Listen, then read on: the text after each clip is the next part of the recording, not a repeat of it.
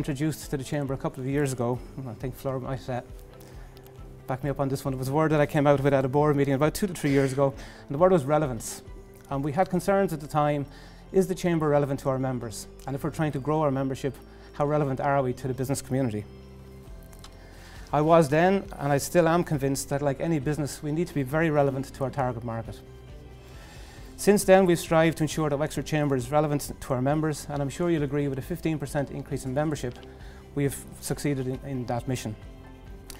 Throughout my term as President, I want to continue to be relevant in everything that we do, but I also want to introduce a new word into the culture, and that word is inclusivity.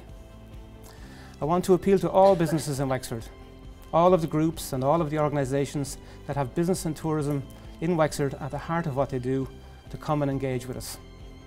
I give you my word that Wexford Chamber will meet with you and work with you to ensure that our wonderful town achieves the recognition and the success that it so richly deserves. I am convinced that if we all work together, we will all benefit from a brighter and more vibrant future.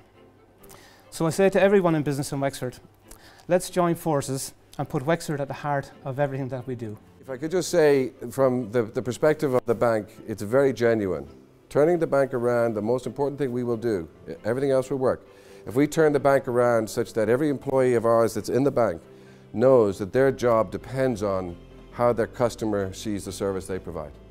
If that was actually the reason for you having a job or not, you would have a very different bank. And that is the bank that we're going to promise to deliver.